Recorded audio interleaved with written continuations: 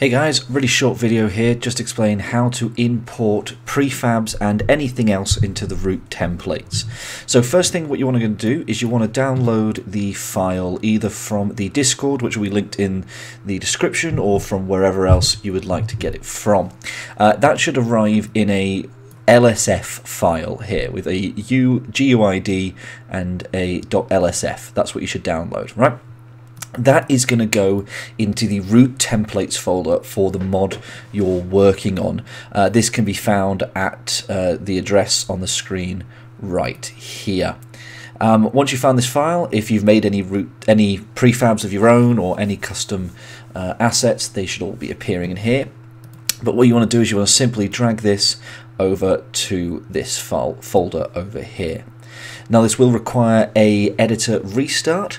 Okay, so once you've loaded into the editor, it's as simple as opening up the level that you've found, and then if you have a look at the root templates down at the bottom down here, once the level is loaded, if you go and have a look at the root templates, select your mod, and then you should be able to see the new one with the same GUID that was created from before.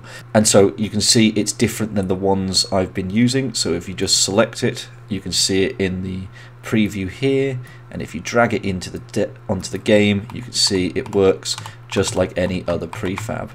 And that's how we can share prefabs, ladies and gentlemen. And potentially anything else you find in here.